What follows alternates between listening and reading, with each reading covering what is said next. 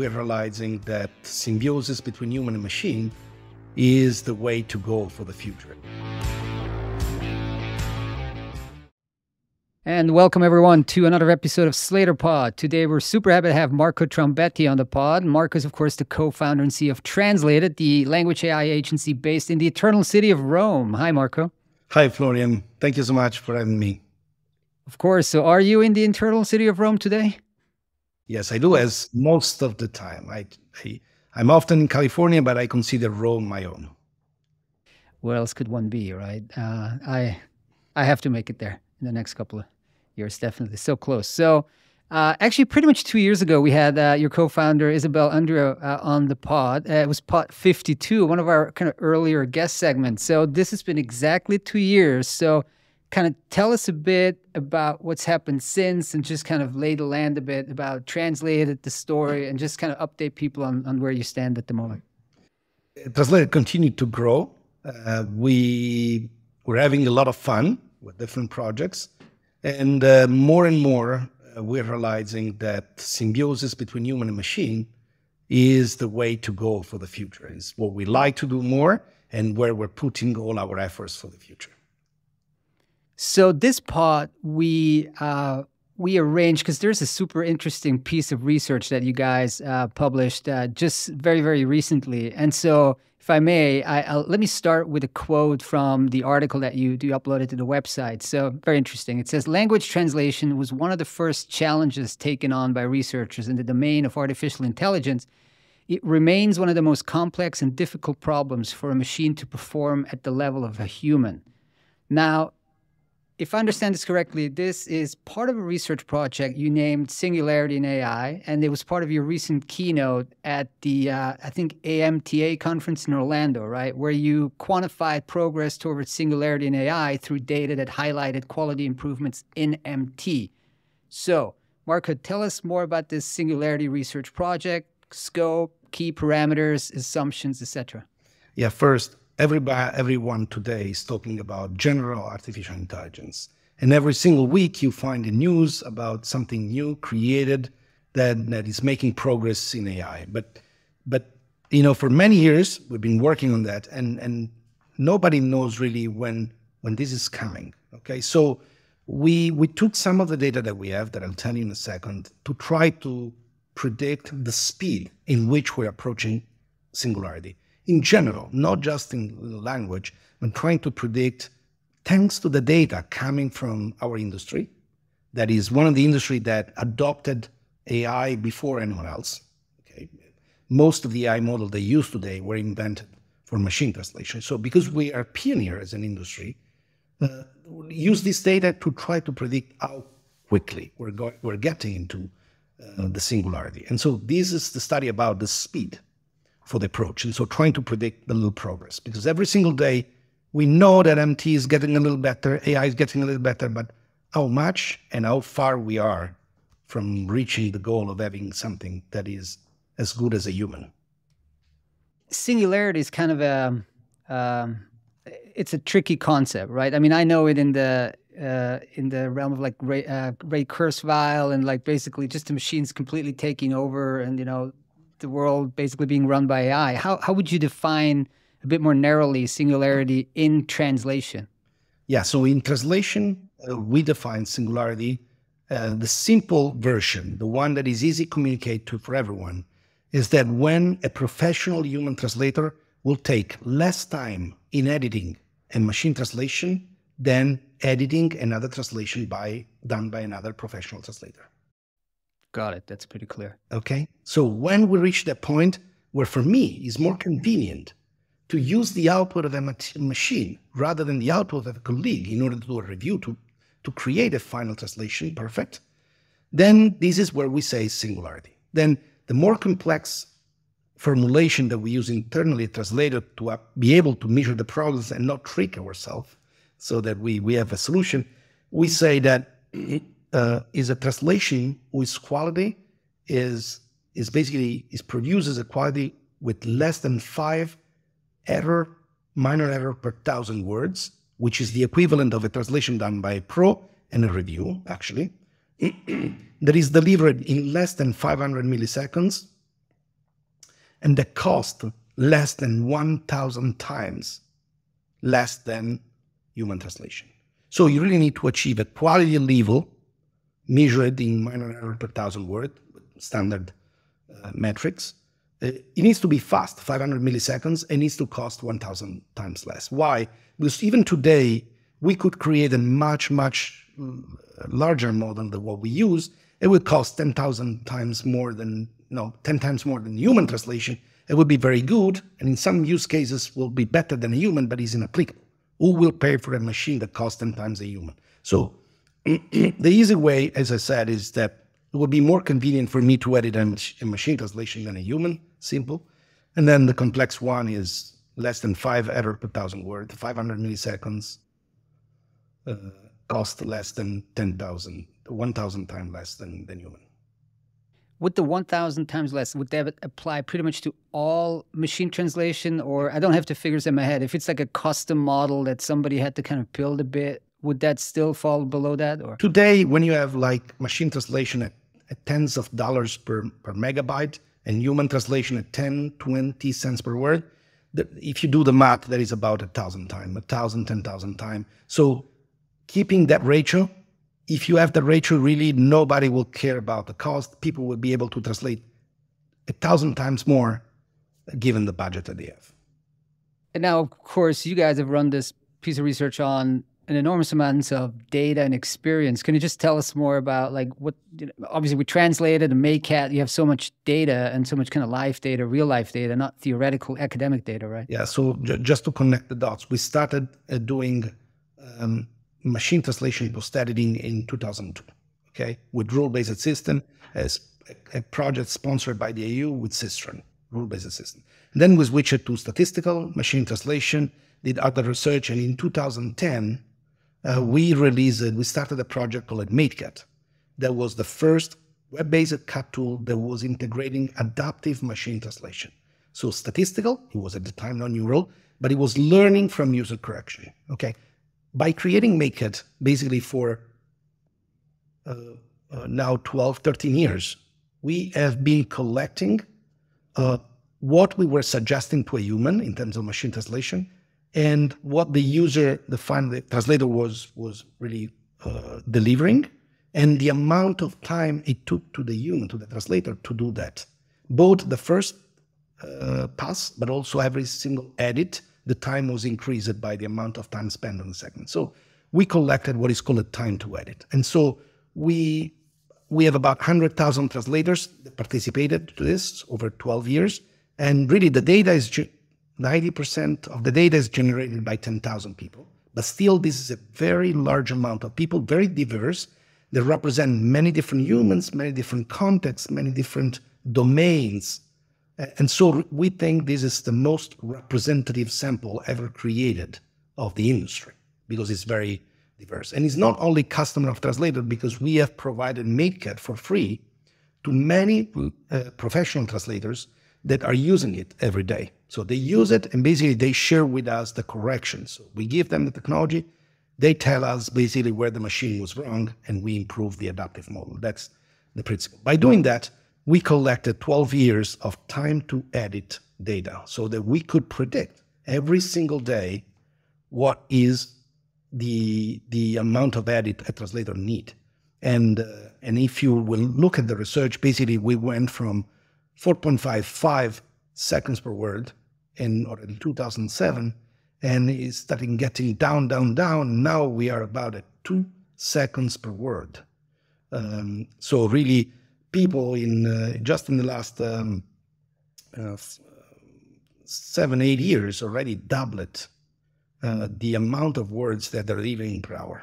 People need to look at the chart. I'm just looking at it here. Yeah, you see how it's going down, like from 3 to 2, and then obviously you're kind of pulling it further down towards the 1, right? Very interesting chart. A little bit of ups and downs, but the downtrend is definitely perceptible. And so, in fact, that is the feeling we have every single day. You have the change is so small that every single day maybe you don't perceive it, but when you look at it in a month-by-month time, then you really see this small progress. And when you sum up the progress in 10 years, that is impressive. And I think that this is the first time ever in the field of artificial intelligence that someone did a prediction of the speed to singularity. So Ray Kurzweil, you mentioned, used a very different approach. He was saying, look, in order to achieve general artificial intelligence, you will need this level of capacity of computation, this level of data, this level of learning, algo.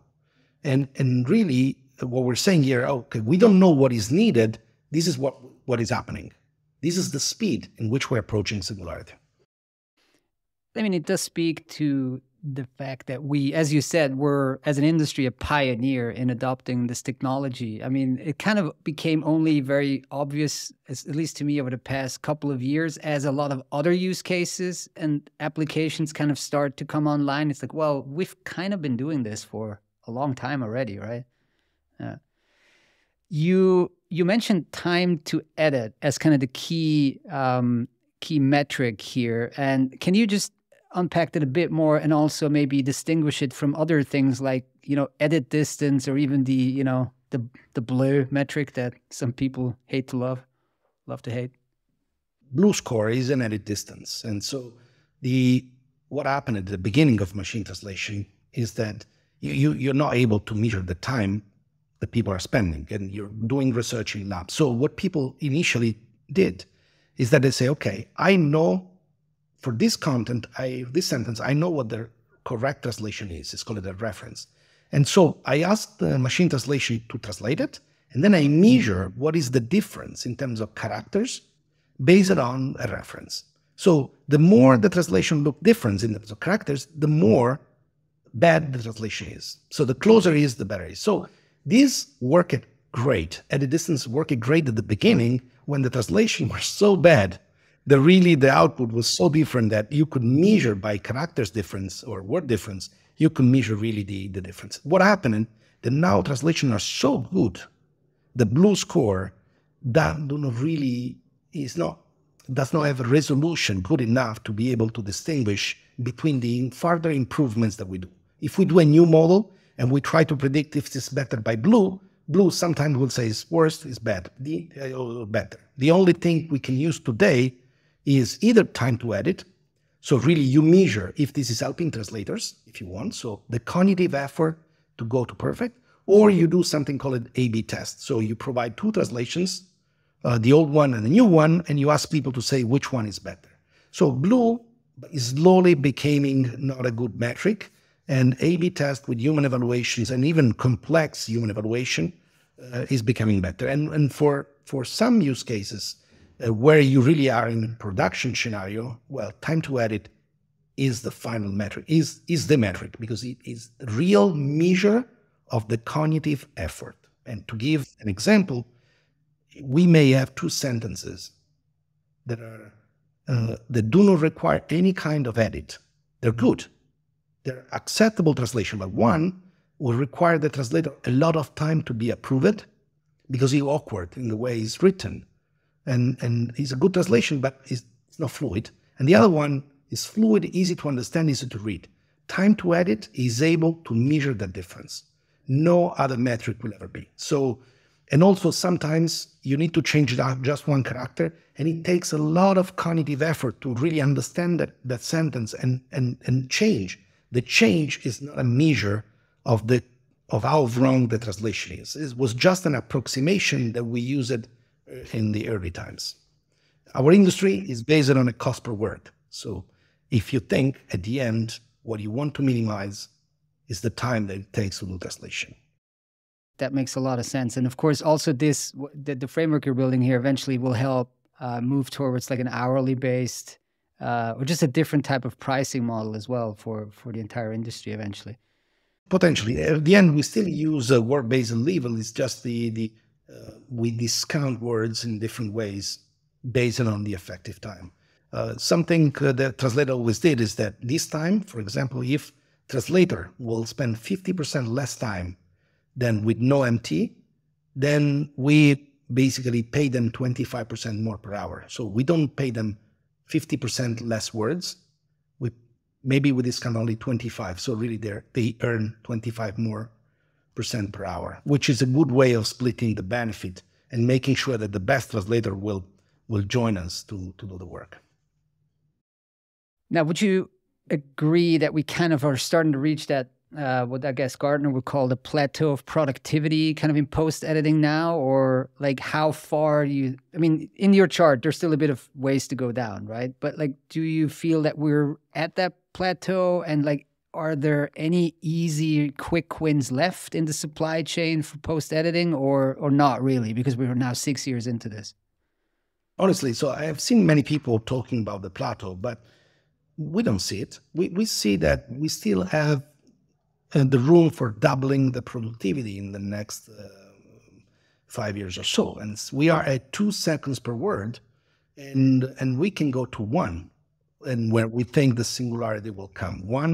Why 1% is 1% is that if I take a perfect translation that does not require any kind of edit, and I ask a translator to approve it, it's taking about 1 second per word, 10 seconds for a word. So when we reach that point, then we reach what we defined before the singularity. And but still, we can double the productivity in the next year. So, and every year we still see an improvement. So I think there's a lot of work to do, and then we reach the singularity, and then everything changes, because the way I think a lot more content will be translated automatically, and a lot of more. And so I think that we will go from human first and then eventually MT to MT everything, and then asynchronously translators that will help the machine to improve. Probably bigger industry, more work translated, but different approach in the work. It will be so fascinating to see once, the cost comes down to a level where it becomes like the natural thing to do. Of course, you have this piece of content in 30 languages. Why not, right? Why wouldn't you? And then you got to differentiate yourself with some added layer of language quality or whatever it is on top of it, right? One problem, I guess, that many people have, is still kind of the user interface and the kind of the interactivity problem when it comes to interacting with machine translation. What are your thoughts on this, and what are you guys building? What do you see? It's a very good question. It's the hardest problem we have. So building user experience, interaction design, in many other fields is relatively easy, because it's new stuff, and you have to train the users basically to interact with something. Because if you think about a car, we learn how to use the wheel, the brake, acceleration, and the pilot or a piano player, and also user interface like search or other tools that you use in your computer, the mouse, the keyboard. So these are mechanical things outside us that we need to interact with. But here we're discussing about the user interface for interacting with natural language, the most human thing we have. So there was a lot of progress, and I think there was different approaches. The company named Lilt created a very nice interactive way to basically propose machine translation to translators, and so they get suggestions, and then they write, predicts, and then you basically complete or accept. A lot of interruptions for the human, but also you feel very in control, so it was easy to adopt. We use other approaches like reusing the interaction that there was with translation memories. And so the machine translation comes as a TM suggestion. And so really you just need to edit what is wrong, and then you go in that way. But this was relatively easy, and it was done during the last 10 years. Now think about this. 2 seconds per word means 20 seconds for a sentence. So now we need to be able to allow people to change the style of a sentence, many other things that are more complex, and we have to interrupt them to provide that suggestions and that input. But we only have 20 seconds, and 20 seconds they have to understand what the source sentence is. They have to read the suggestions, they have to approve the suggestions, and then we need to provide an extra suggestions incremental. It's very difficult because every single thing we out there is slowing down people more than what we help. So we are in a point where improving the user interaction in machine translation is very complex, but there is so much potential in now using very large language models to help people to write more fluidly and better, and we need to invent solutions. So it's hard, but kind of we need to. And also just from a cognitive load, I guess, right? I mean, just clean up the interface and make it like very unclutter it, I guess, right? Remove anything. But not everything. So the thing that powers it is, of course, machine translation, and Translate It now owns ModernMT. And so why do you think it's important for a large language service and tech provider like yourself to kind of own that part of the stack? To be precise, so we were the founders of ModernMT anyway. So we always owned a big stake of ModernMT. And then we had our research partner also in the company. So we acquired 100%. But we always considered ModernMT as our baby. So we're always an important asset. Now it's becoming more and more important every day because we think we can only reach the singularity through this symbiosis between humans and machines. And so standard machine translation solutions are not designed for professional use. They're not designed for our industry. So if you think Google Translate, beautiful translator, but this is designed for general public. So you need a technology that you can control, you can change. So we needed to have context adaptation. We need to have user adaptation. So as the translator fixes the errors, you want to improve the model in real time. You don't want the translator to correct again and again the same errors in the document. That needs to happen now. You cannot wait 6 months for retraining. So you need to create much larger models in some use cases because you can pay more. While you are translating, we can use very large models to just improve the quality a little bit because cost of MT while professionally translated is irrelevant. And also, we also needed very low cost machine translation models that the market does not offer because when Airbnb wants to translate 700 million reviews, you cannot use what is in the market there. So really, you need to own it if you're serious about translation and really you want to reach the singularity. And human and machine, we can no longer improve the quality of MT using data that's in the web.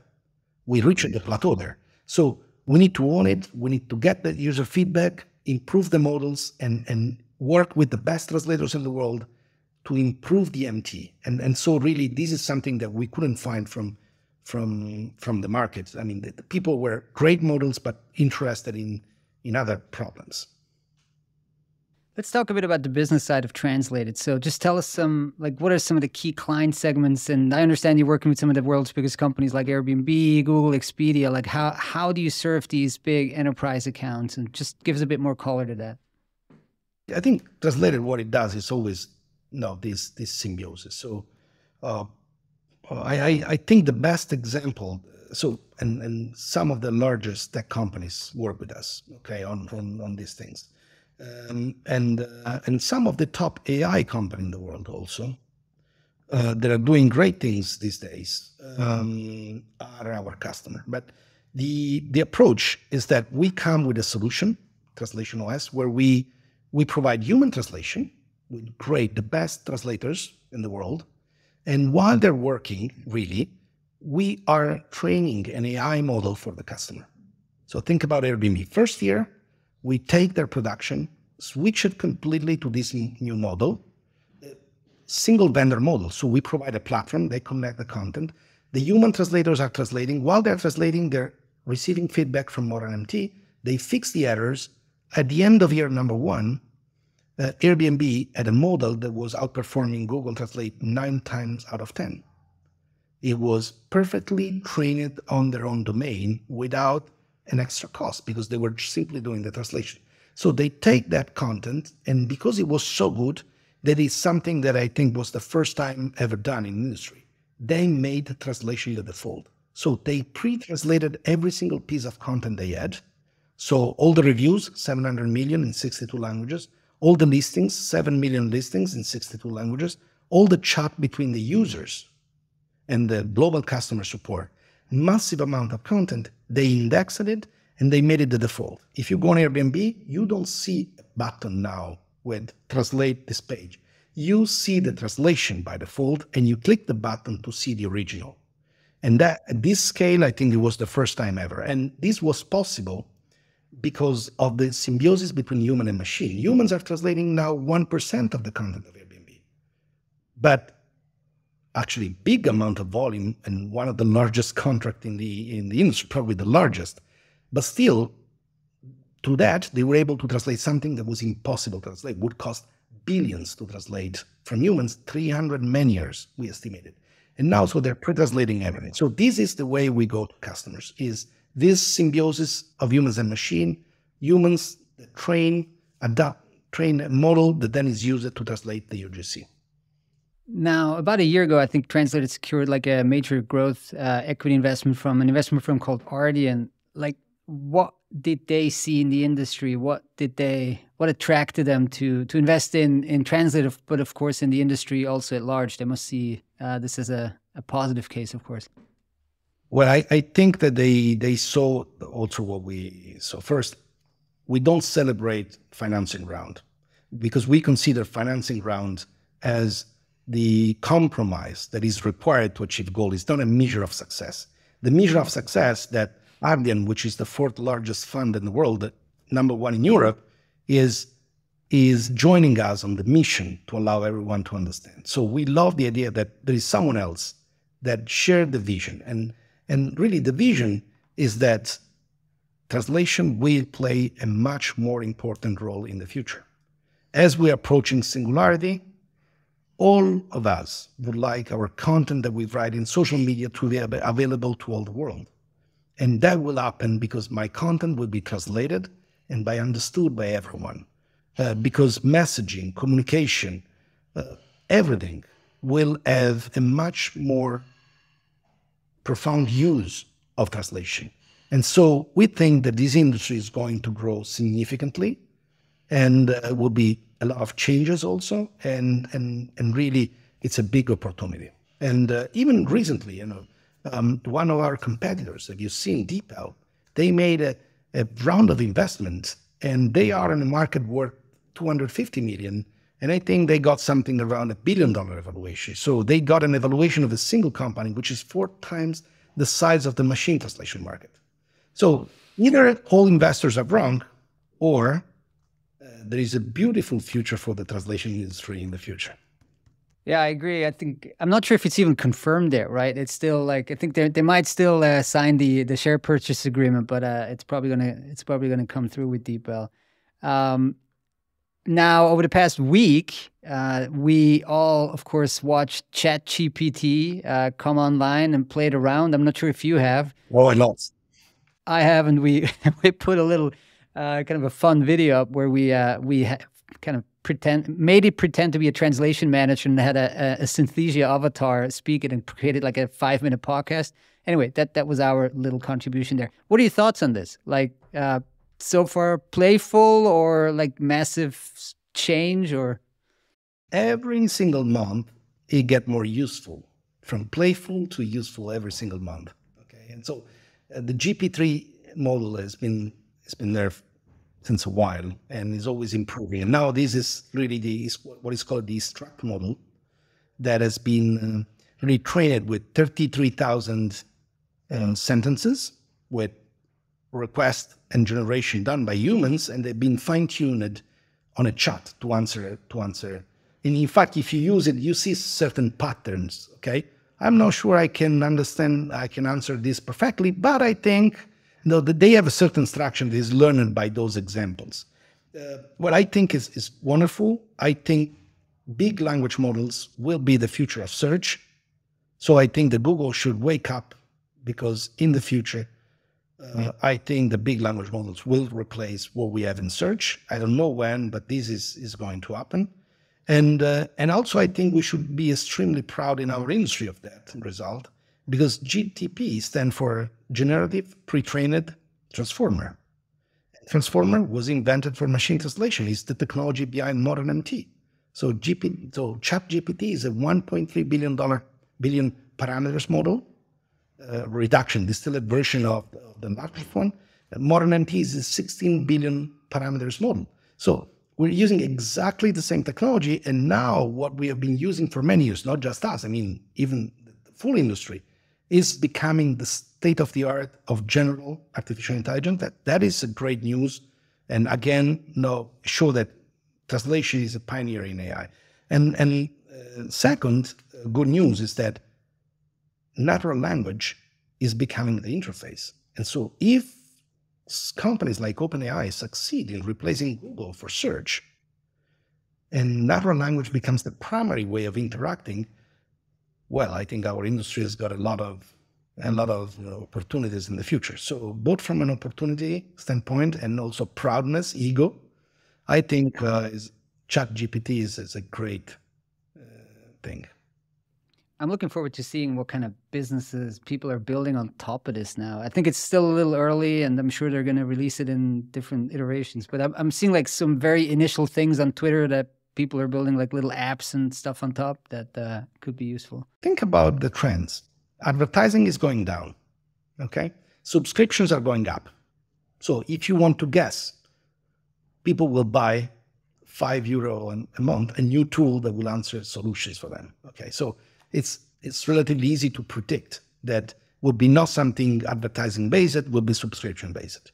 And second, today, people that do advertisement will want to drive their business in other ways. And so if advertising is less effective and crowded, why not building an ecosystem of APIs around very large language models? And so next time you say, hey, I would like to buy this iPhone and I would like that to be delivered to my house. And so maybe Apple will not create a beautiful website only, but will create a set of APIs for language models for them to interact. And so customers, so big producers will, and whatever produce a website now will basically create a new layer of interaction with those. I've seen also preliminary work in interacting with websites directly. So even if you don't build the API for your website, well, you can use a generative models in order to navigate a website. So the first one will create an API. The others, maybe the model will be able to browse and click and buy for you. One of the company that, Translator also has a venture fund called PyCampus. And one of the company we invested in, Monderio, was doing this 4 years ago, was really buying flight ticket. And so you basically were telling what you want, like Uber, you were clicking to buy, and then there was a bot that was going to the Lufthansa website, buying the ticket for you and sending you the boarding pass. So all these things were possible 4 years ago. I think now it's much easier. So I do see how this replaces search and the new ecosystem that is coming. And it's just a guess, an educated guess based on what's happening, but I think it's plausible. For search, it's interesting. I mean, maybe not for like deep search or whatever, when you really need an authoritative kind of source, but like for just general, quick, easy questions, like why not? I mean, like, I guess 80% of my Google searches could be addressable by something like ChatGPT. Yeah, you mentioned something, source of truth. You need a reference. But you know what? The biggest difference between the standard GPT and ChatGPT is exactly that they added confidence into the model. Now the model is able, when it's not sure, is able to say, look, I cannot answer this, okay? And it's a very light form of confidence. It's not valid. But I don't think it's hard to be able for the model to explain how he came up to a certain conclusion. And I think that summarization of the reference may be more efficient than me reading 10 papers, 10 references, and coming to the conclusion. Maybe GPT will be able to summarize the why of a certain thing in a way that is faster for me to understand it. So I think trust and reference is something that can be solved soon. Fascinating. I mean, we could just go down the rabbit hole here, but let me ask you another question. You mentioned that the company that's buying tickets online was part of your PyCampus. So you run this one, you run Translated, you do the Ocean Race 2023 and the Imminent Research Center. Tell us more about some of these initiatives and how do you find time to do all of them? Well, I find the time, I don't know. I have to think about this one. But I think these all things there has got something in common, and it looks like very, very different things, but they all share one vision, is that, so we strongly, even if we do technology, we do AI, we strongly believe in humans, okay? And so really we are all these activities because the boat, for example, an around the world regatta, to share our values around the world. The 50th anniversary of one of the most adventurous regatta. I have never been on a sailboat before, so it's not my passion sailing. But by doing that, when we do innovation, we need to get into contact with customers, partners, employees, people that are brave. If you want to do innovation, you want a certain kind of people. The boat was the biggest and most successful recruiting platform we ever had. In San Francisco, we started saying, okay, we're going around the world. We need 20 non-professionals to join. We advertised it in our industry. 400 people in our industry applied. 400. 270 people. Many of them, I think that they're listening to us, and I say, hey, brave people, joined and started the training for the Ocean Globe race. So some of them came once, and then they say, okay, this is too much. Some people came again, and I know for sure, and I will not tell the name until the end, that we have some people in the industry that are going on a leg of the race, okay? And some other one decided that he's organizing the parties between the legs of the regatta. But I think it's a great way to find brave people that believe in the future, that are willing to overcome problems for a better future. And those kind of people is the one that you need in order to plan and create a wonderful future. So the investment fund, same thing. 60 investment, we do invest in people with great ideas. And we took 5 million from Translated, we created that fund, and then it became an evergreen. Some of the company passed at $1 billion valuation, some exits, and so that created a new object that there's about 6,000 people now that work in companies that we funded. So it's a great way to spread our values and create a community around those values. Yeah, and you're, still at the helm of the language services and technology provider, despite all these different initiatives. That's says a lot about also how kind of fascinating and interesting this piece of business still remains generally, and I guess to you personally. My passion is language. So all these other things are instruments to achieve the goals, but looking for the singularity in language translation, allowing everyone to understand and be understood in their own language, I don't think there is something more impactful that I can work on. And sometimes we joke here in the company, we say Elon Musk is working on the wrong problem because they're trying to go to Mars, thinking that making life multiplanetary is the most important problem. No, I think that what we're working on in this industry is the most important problem. If we allow people to understand each other, they can cooperate, and then they can design that future. So we are the tool for the cooperation and creating those things. No climate change if we don't understand each other. No interplanetary humanity if we don't understand each other. So I think this is a wonderful place to work. I love what I do, and I don't get distracted with the other things. Got it. Well, Marco, that was a fascinating conversation. Thanks so much for joining us today. Thank you so much, Florian.